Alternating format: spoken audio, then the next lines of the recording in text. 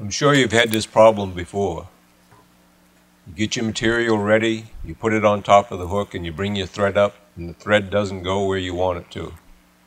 You try it again, and if you get lucky, it grabs it, and you can go ahead and tie your fly. But can you do that consistently? Can you just bring your thread up and grab that material like that every time you want to?